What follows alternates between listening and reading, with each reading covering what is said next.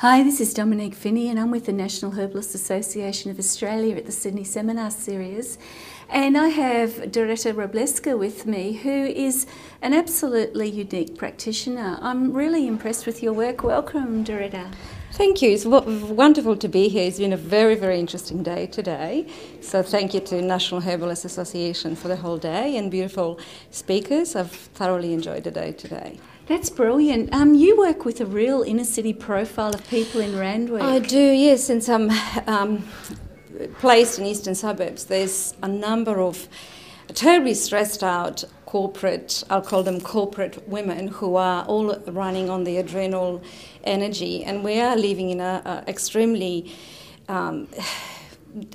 difficult environment, because not only that these women trying to conceive, so what I actually specialise in is women's health, so I'm helping these women conceive and regulate the menstrual cycle, because stress unfortunately affects this to a great extent. And women come to see me because they're either not ovulating or they're having problems with endometrial lining, and obviously stress has got a huge impact on our progesterone production.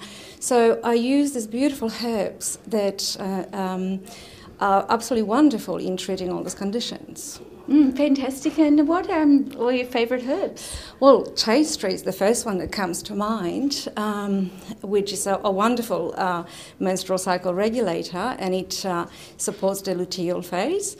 I also use wild yam, lady's mantle, beautiful donquay. So there are a plethora of beautiful herbs that we have at our dispensary to stop those women from running into IVF clinics and create a new life in a very artificial environment. Right.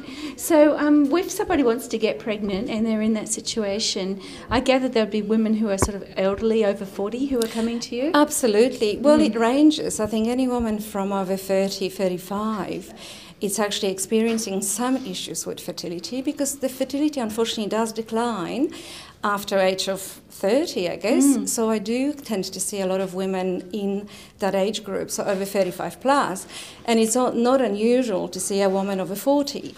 Often these women had left fertility as because they're so busy climbing the corporate ladder that they haven't got the time for issues like trying to fall pregnant, and it's actually left as a very last kind of thing on their list to do, and when they come to me, it's kind of like almost too late.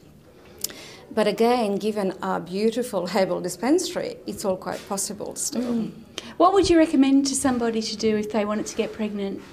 Well, there's a array of issues and things that we could recommend.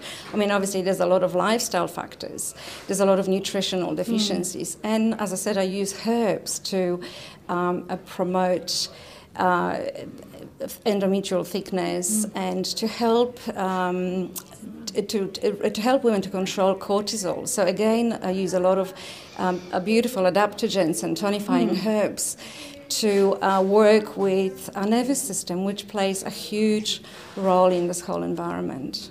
Great, fantastic. And if menopausal women, do you deal with that as well? Yes, well, I'm going through menopause myself, so I have been using herbs, and I'm definitely not interested in going on any hormone replacement therapies, because I think, again, our herbs do offer us these beautiful phytoestrogenic effects that women can take instead of using the drug treatments. Excellent. Now, how do people get hold of you? I'm on the website www.solutionstohealth.com.au, so you can simple Google me or Google naturopath at Randwick and you'll find me. That's lovely. Thank you, Dorota, for your time. Thank you.